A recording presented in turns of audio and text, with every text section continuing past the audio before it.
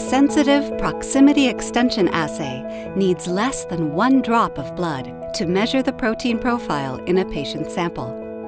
Matched pairs of antibodies carrying unique DNA tags bind to the respective proteins in the sample. When the matched DNA are brought into close proximity, they can hybridize.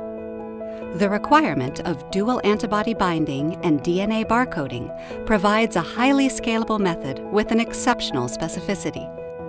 In case of nonspecific binding, the DNA cannot hybridize and no signal will be generated.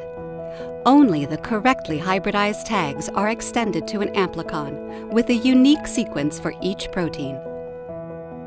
Olink Target using qPCR enables a digital readout of 48 or 96 assays in 96 samples simultaneously. The number of qPCR cycles is related to the concentration of the protein in the sample. Data is then processed through software reporting the relative concentrations of the proteins in each sample. Olink Explore using NGS enables readout of several thousands of assays simultaneously. The DNA amplicons are amplified using standard PCR. The sequences are designed to include adapters to facilitate correct direction for sequencing and unique barcodes to identify which protein and sample are detected. The adapters bind to matching DNA primers on a surface, and the amplicons get extended. This process is repeated in cycles, which generates a small cluster with identical sequences on the surface.